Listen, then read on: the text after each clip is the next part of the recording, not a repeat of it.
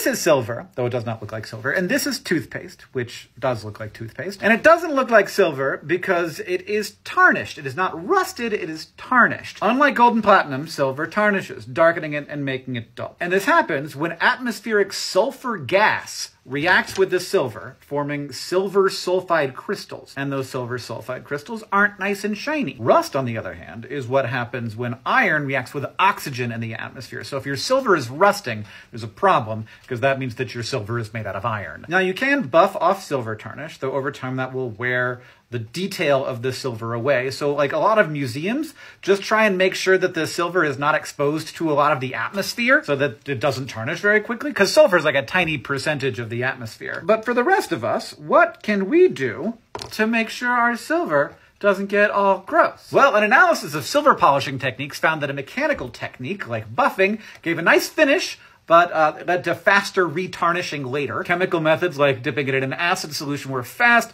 but left a yellow cast on the metal. Electrochemical methods were great for pure silver, but sterling silver, which is the most common kind for jewelry and silverware, took on a brownish tint. So while polishing isn't perfect, science says buffing your silver with a gentle abrasive like calcium carbonate is still the best way to go. And you know what else uses calcium carbonate as a way to polish something? Toothpaste, which uses it to polish your teeth. Look at this! Boom! Wild! It works!